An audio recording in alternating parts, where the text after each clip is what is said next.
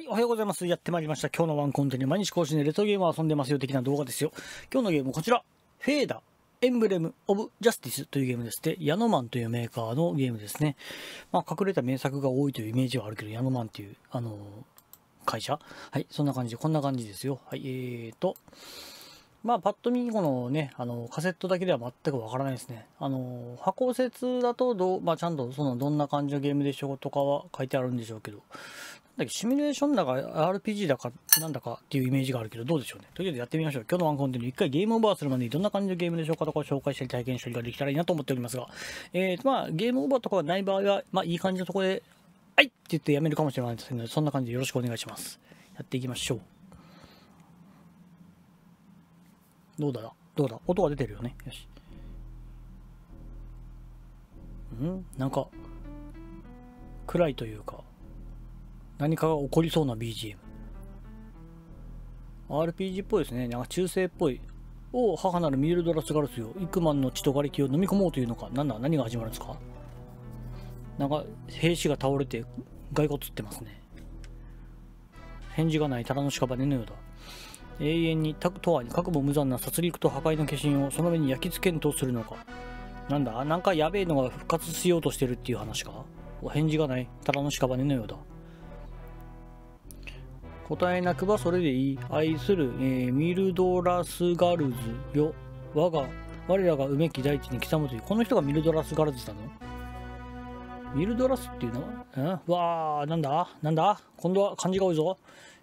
600年の種族間戦争が大きく変わったらしいです。なんやかんやで。種族間っていうとなんかいろんなバルフォーモリアがファントムにおいて封印されたとする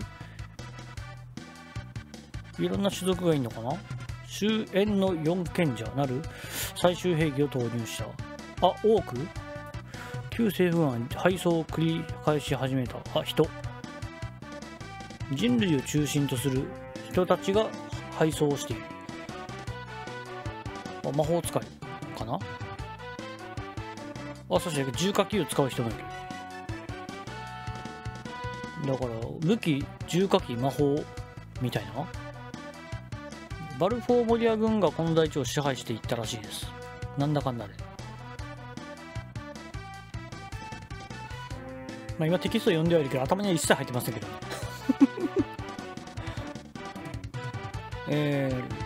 そして400年経ったらしいです。新創世紀元年、新創世紀という年号になったと。1000年を費やしたこの戦争はア人類勢力バルフォーモリア軍の地上の平定による終戦を迎えている。まあ収まったんですね。ア人がミレニアムナイトメア戦役と呼ばれて、なんかおしゃれな世界観で、だけど人類の方が少数派なんですね、この世界の中では。人類側の歴史としては深い傷になったと。まあ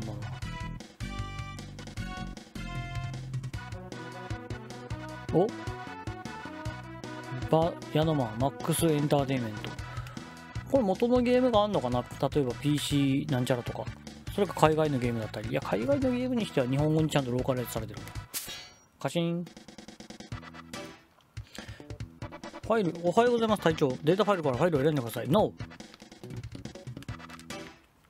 ニューゲームしたい。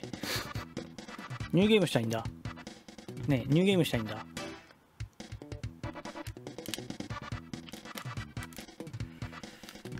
ちょっと一旦。なるほど。デリートできるんですね。ファイル B エリアさん。じゃあデリートしましょう。いいですね。さらばだ。NO。一旦前の人の痕跡を残しておこ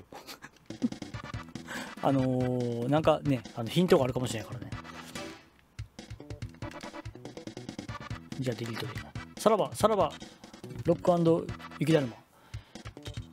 消しました。というわけで、ファイル B がニューデータになりました。ニューゲーム。ロードでいいのか？いいですか？いいよ。とりあえずどんな感じの、どんなジャンルのどんなゲームかだけでも見ることができれば。ドラゴン。アジン種ですね。よく聞け。まもなくバドの上空だ。先行したカーゴが地上爆破を行い敵の反撃を封じる。まだ争ってんじゃん。本機はその後着陸し村に入る。敵さんが家から出てきたところ一気に叩き潰すんだ。まだ侵略戦争みたいなのしてるんですね。あ、でも人っぽい。敵は解放軍なんですか？ブライアン気にするな。これはドラゴン型戦闘機なのか、それともドラゴンそのものなのか分かりました。この鉢巻きがブライアンですね。距離253、高度1112、下がります。高度下げております。爆燃波を撃つ以上能力なんですね。そのさあ行くぞ、ゴー。なんとなくこう中性的なファンタジー的な世界観となんか近代兵器的な戦い方とがなんか混ざってるっぽいイメージか。あ、人々が出てきます。割とえげつないストーリー導入ですね。うん、ちゃんとえげつないですね、これ。かかれ！画面の点滅にご注意ください。あ、かわいそう、かわいそう、かわいそう。ああ。あれの続いたでしょう。民間人しかいませんよ。この作戦は一体。命令に従い、あ、なんか、この感じはもしかして。やめろ、アルノス。この私に命令する気か。余計なことをするのは軍法会議者ぞ。反逆者ともみなすぞ。反逆者とみなされる。構わん。うおー、何するんですか？上が私か、ブライアンで、アルノスが敵か。レベル6というわけで口答えをするだけでなく手を出しました。さあどうなる。あ、そして、民間人逃げる。そして、ブライアン捕まる。まあまあまあ、これは極刑でしょうね。などありまして、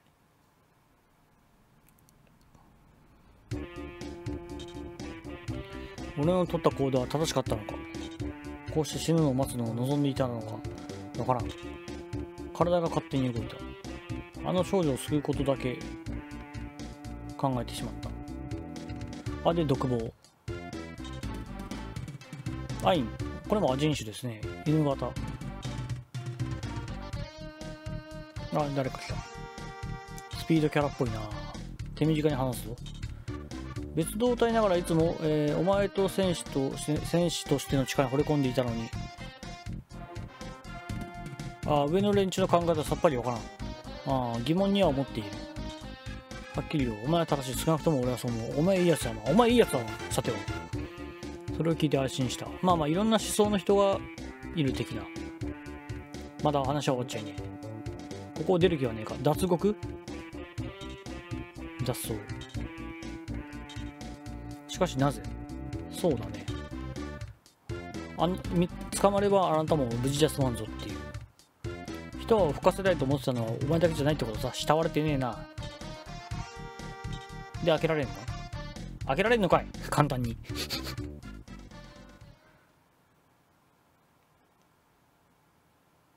さあ、どうする？ここからゲートまで一気に突っ走るぜ。見張りは大丈夫か？大暴れしてやるぜ。まあ実力者なんだろうな。今勝手に動いてます。さあどんな感じだ？見つかったじゃん。つまらん用事を作ってくれたな。なんつった？大使長っつった？しくじった。薄汚いドブネズミのどうだ命乞いでもしてみるか。ふはー悪いな。まあまあ極刑だからな。あ、フォーメーション。あ、何？ここからシミュレーションバトルかな？違うね。なんだ？アインレベル6。トルーパー。6のダメージ。何をすればいいんだろうな。これ今まだデモ戦闘かな？何かやることあんのかな？こいつら捕まえろ。殺しても構わん。まあそうだろうね、ここまで来たら。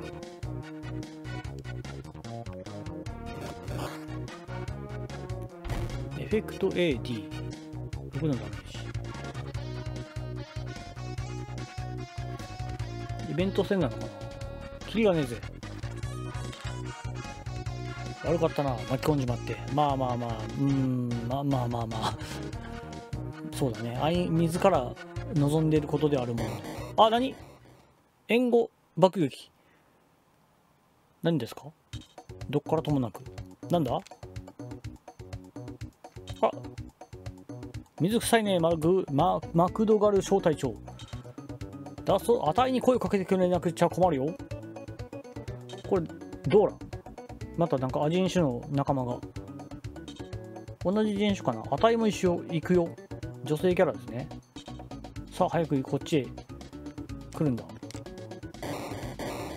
まあ、簡単に通すじゃん。簡単に通すじゃん。クソザコセキュリティじゃん。おえー、捕まえろ。クソザコセキュリティじゃん、こいつら。まあ、舐めてたんだろうな。そして、どうなるの？おめえの大将。おめえね。治安執行部団一連の不始末を重く見た帝国軍総団長みたいなブラディローズ急遽。あ、部隊の名前ね。で、脱走兵の追跡を開始した。コマンドシートにはただ一つ、デッドアライブだね。発見次第処刑せよ。まあその場でね。捕獲とかじゃなくて処刑せよと。白き祝いの月1月、バド村の事件から2ヶ月後、脱走した俺たちはなんちゃら、山の中にいた。大陸から脱出しようぜか。はい、今テキストは勝手に進んでます。見ての通り。生きるための戦いに飽きていた。飽きていたって余裕だな。獣のように。まあまあまあ、そうなるよな。忍びながら動かないといけないから大変だよね。道なき道を進まないといけないからね。軍を蹴散らし、一気に本土に渡れるはずだよ。そりゃそうだがな。これ以上騒ぎを大きくして軍を丸腰で相手にするわけにいかんだろう。まあまあ、小隊ならなんとかなっても、ね、大きい隊ならちょっと、いやいやいや、戦うにも準備がいるっつってんだ。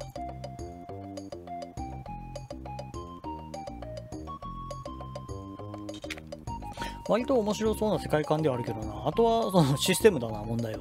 敵。どんぐり？壺？ロープ。小人族っぽいか？エルフか？脅かすんじゃないよ、このガキ。悪気はなかったんだよ。にしちゃう武器たくさん持ってんな。使い古しても高く売れるんだぜ。お、武器商人か？これ、やめてよけど、この辺りに矢ではあるか。別にそうだよね。ふっかけられたわけじゃないもんね。たまたま出会っただけだよね。ついてきな。いいやつだな、お前。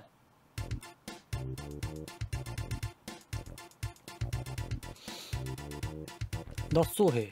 ああ、で、こっからシミュレーションパートかな。バーゼルの村。解放軍40、ああ、じゃあ解放軍の方に行けばなんかなりそうだね。そっか。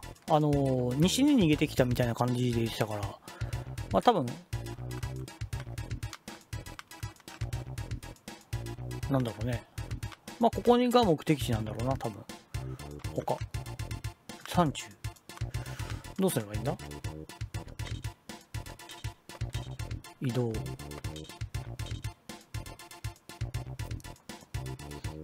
マップに入る。あ、来る。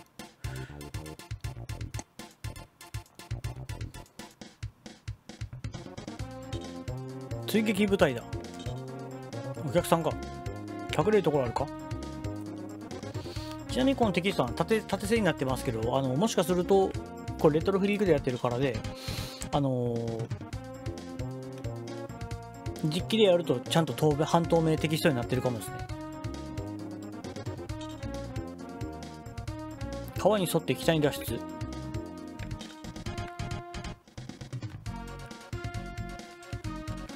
北につったってな。川つったってな。あ、こいつらが敵だね。じゃあとりあえず逃げの方を選択するよ。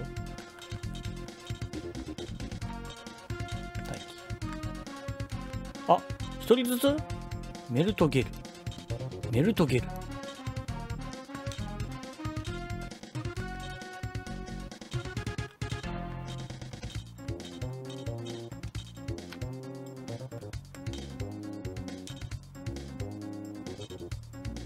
素早さをもとにその単性じゃなくてその各キャラごとに動くみたいな感じかもね。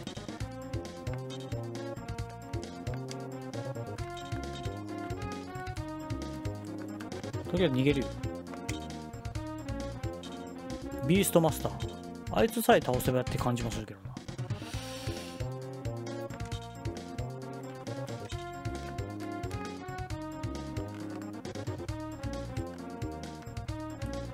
そうね、こっちまで行けば多分この戦闘終わるっぽいな。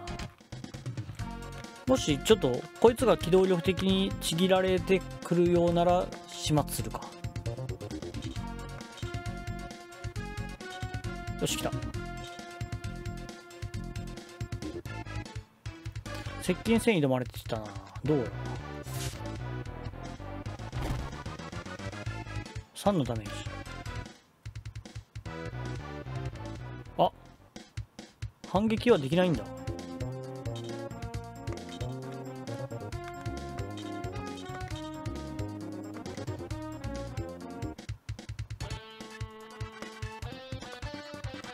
ソードインパルス、あ、勝手に、あれ、あれ、技選んだっけ。技使っちゃった。32ダメージ。ああ、16の経験値。うわー、これ回復手段どうなってんだろうな。いや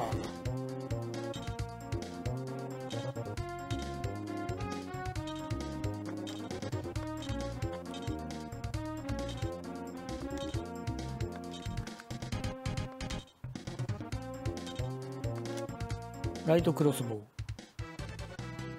目障りなんだよ。クリティカルグボバーおお、ナイス、いいね。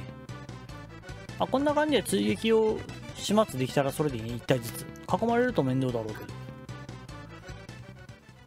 多分機動力的に、あ、まだあと1匹犬いるな。うわ、やべ、あ、やばい、ドーラがやばい。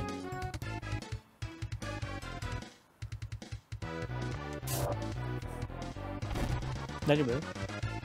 まずドーラ一旦逃がした方がいいね、これ。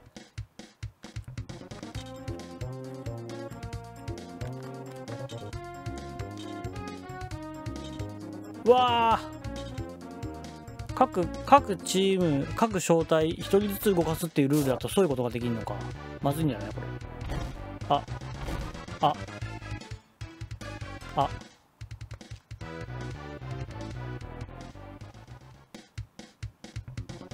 ああ、爆発。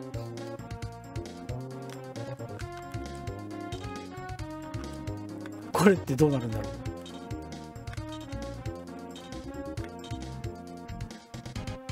あ、そういうことか。あ、そういうことか。さっきうっかり舌を押してソードインパルスを放っちゃったんだ。ビーストマスターヒットポイント10しかないじゃん。弱っ。うわー、じゃあ普通に1体ずつ倒せばよかったんだな、これ。これ失った仲間どうなるんだろうね。まあ多分ストーリー上まだ多分いなくなるってことはないと思うけど、いなくなりそうな爆発の仕方したからな。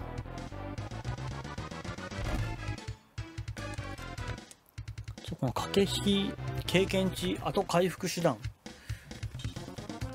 あ、青い人はまだ動けないか。その時間経過でこの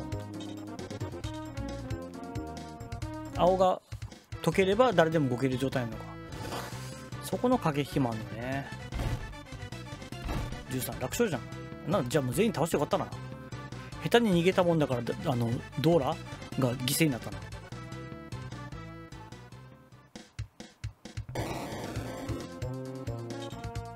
残り1体じゃん。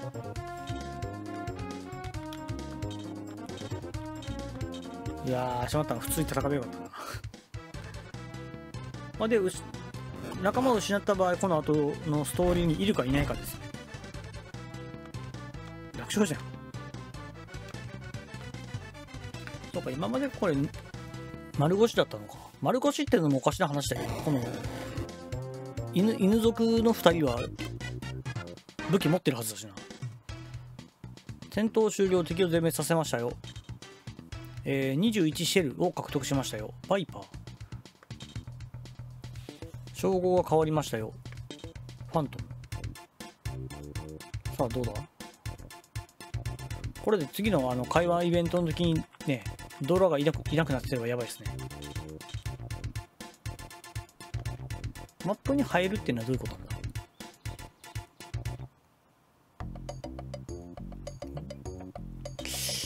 いないね。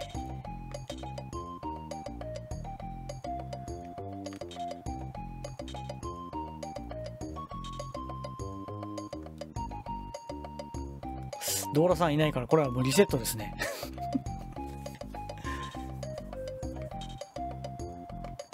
あ、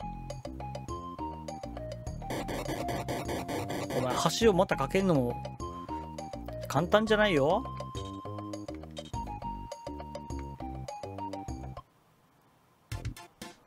橋落としやがったこの鍵。真実の橋。あ、キャンプってあるの。キャンプでヒットポイント回復できるのかもね。それぞれで会話イベントがあったりなかったり。どうしようかな。コマ進めるにもちょっとそれなりの時間かかりそうだから、まあこの辺で一区切りたいとこだけどな。このゲームをちゃんと遊ぶんだったらさっきの戦闘やり直したいし。トムって呼びなよ。帝国のヤバい連中を村に連れて行けないだろう。なるぞ貴様、裏切るつもりか。まあ、まだこの人たちがね、重力波、何すんの、不思議能力、何したの。あ、ガイア魔法、土魔法、へへ。俺の目はごまかせず何が魔法だ。全部ペテンじゃねえか。お、そういうなら仕掛けを探してごらんなさいか。面白いね。面白いキャラクターだな。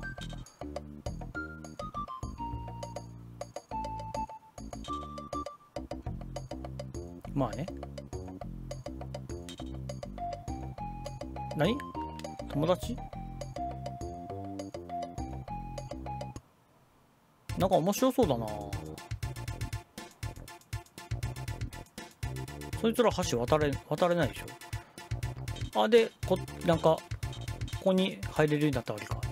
ドーラともういたらどうなってたか見たいわ。やり直したいわ。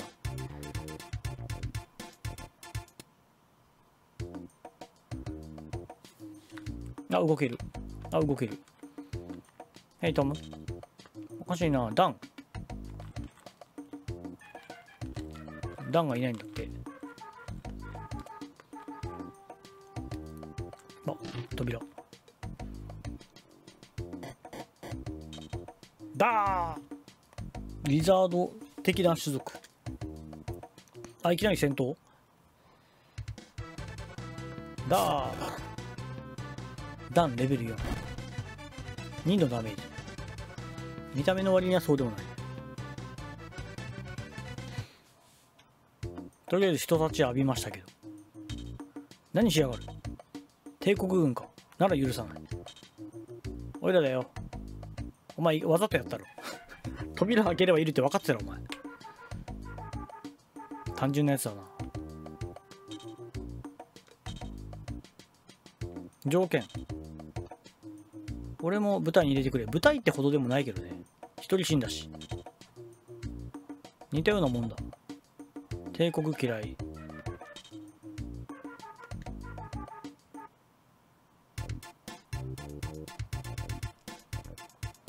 さあ、奴らが橋をどうするか。普通に渡ってたらあの野郎許さねえぞ。あのクソガキ、橋を落とした意味がねない可能性あるぞ。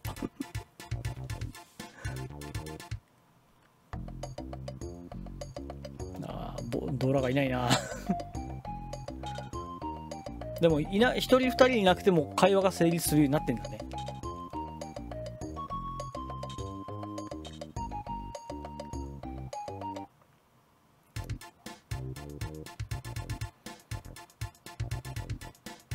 動けないっぽい。橋を渡れないっぽいかな。あ、橋イベント。あいつら橋を壊しやがった。橋を修復するぞ。そんなことできんの？やるね。だからこれで足止めイベントが発生したわけね、多分。あ、違う。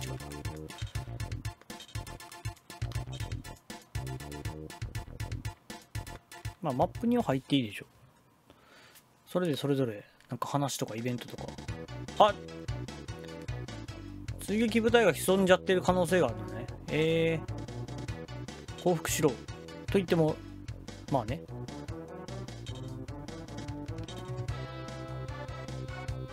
あ、全滅ミッション。さっきは逃げてもいいっていう選択肢があったけど、今回は全滅させるっていうミッションっぽい。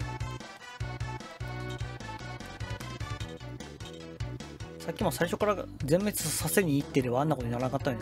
移動範囲めちゃくちゃ広い。あ、しかも地形無視。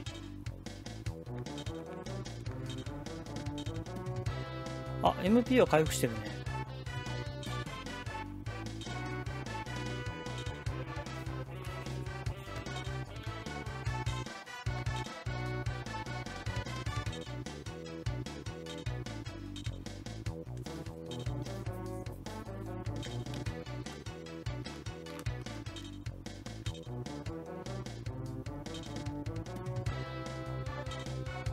結構敵は、ちゃんと隊を組んでくるっていうよりは短期特攻してくるね。だとありがたいね。どんぐらい ?3 のダメージ。まあでもちまちまダメージ食らうときつい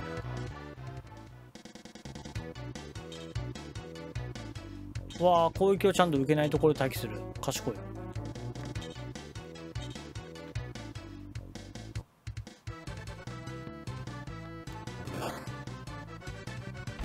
クリティカルギャウ23ダメージ。おお、いいね。当たれば強い。あ、37の経験でかっ。これ敵と戦う回数は決められてるから、そんな雑魚敵狩りして経験値を稼ぐっていうかとかはそんなにできないっぽいな。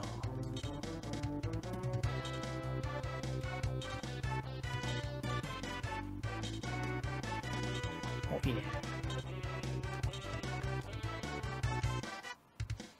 ゲームオーバーしたらどうなるんだみたいっていう意味じゃ、あえてね、このブライアンがやられる演出を見てみるっていうのもありかもしれんけど。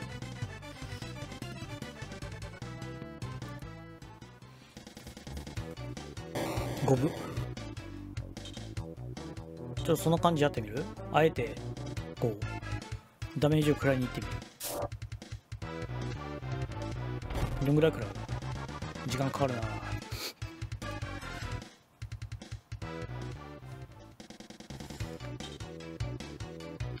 ただやられるにも時間かかりそうだな。こっち来んなよお前。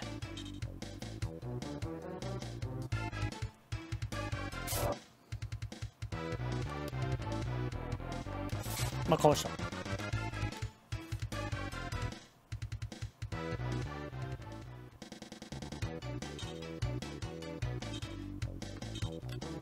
まあこいつはもうめんどくさいから始末してしまおう。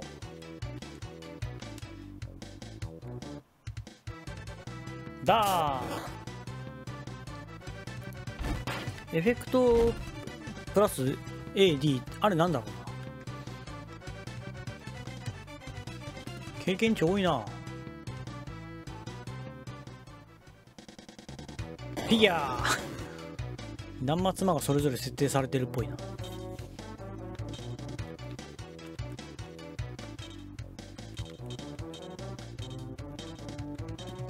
レーション、ああ、回復アイテムここにあったんだ。いくつあるかわかんない。渡すもできるんだ。へえ。あ、ってことはそれぞれそうか、持てる数は限られてるっぽいね。よし、じゃあゲームオーバーへの道。うごー、どんな形してんのこれ。ゲド、うわ、変な形。口から喉から手が出るほどの攻撃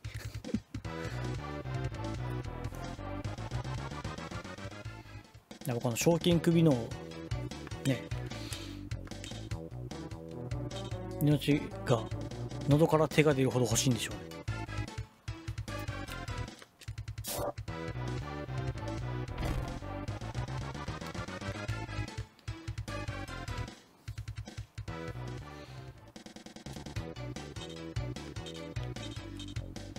ハンマースイング。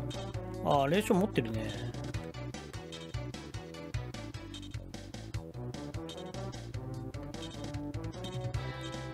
というわけで、一旦ゲームオーバーへの道をたどります。どんな演出になるのか。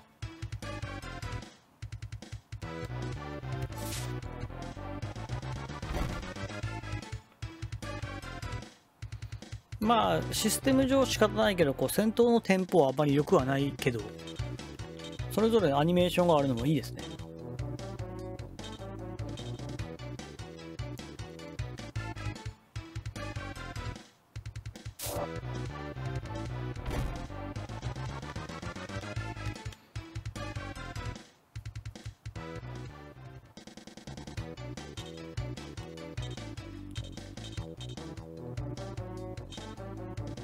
来いやもうちょっと囲まれやすいとこまで行こうか。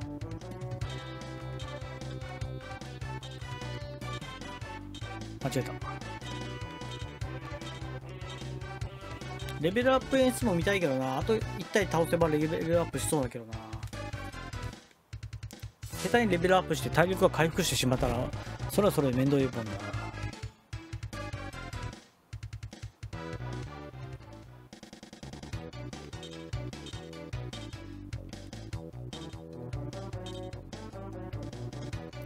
どうだろうこれ、後ろからかかるとか正面からかかるとかで接触するとかで防御力回避率とか変わったりするかな。そういうまあタクティクス要素とかあるか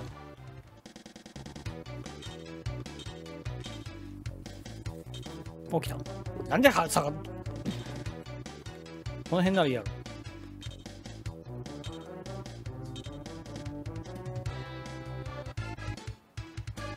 ろ。うごーうぐ。まずいな。あと一発食らったら死んでしまうかもしれないな。これはまずいですよ。とてもまずいですよ。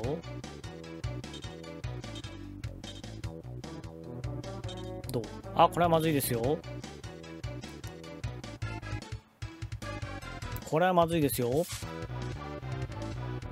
あ、3のダメージ。あ、落ちた。ブライアンイズ力尽きる。どうなる？俺にはまだやらねばならないことはドカーン。何それ。我々は自由と博愛と平等の名のもとにここにアルカディア憲章を宣言する。それはつまりどういうこと？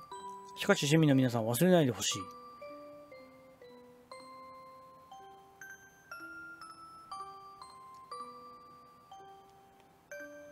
辺境に灯された革命の炎が多くの無名兵士らのなんとかによって燃え盛なんちゃらかんちゃら。反逆者のおかげで我々が奮い立ったのだみたいなこと、勝手なこと言ってる。革命の炎は情熱とともに今も燃え続けているのだ。これどっち側なの？敵側なの？味方側なの？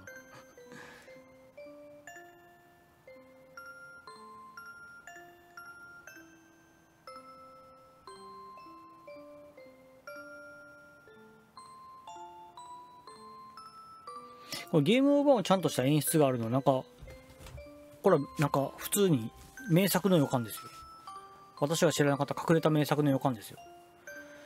バーゼル山中においてブライアン・ステルバート戦死ゲームオーバーでした。はい。ちょっと興味出るなこれ。どんぐらいだろうな。何時間ぐらい、どのぐらいの長さでクリアできるゲームなんだろうかにもよるけどな。うかつにこのゲーム手出すとめっちゃ長いっすよっていう話だったらちょっと躊躇するけど、ある程度の時間でまあねクリアまでいけるんだったらちょっとやってみたいなってのも思いましたけど、 BGM 止まるんかいここで。スタートボタンか。おはようございます、隊長。データファイルからファイルを選んでください。ファイル A がどのぐらいのね、感じでどのぐらいのメンバーいるのか見てみたいけど、まあネタバレになるか、これ、自分もやると思ったら。これってでもセーブできる場所あったっけな。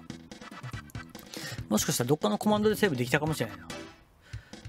よし、そんな感じで、はい、隠れた名作の予感のフェーダ、エンブレムオブジャスティスだったっけというタイトルのゲームかなでした。はい。というわけで、今日もありがとうございました。お疲れ様でした。さようなら。さようなら。さようなら。さようなら。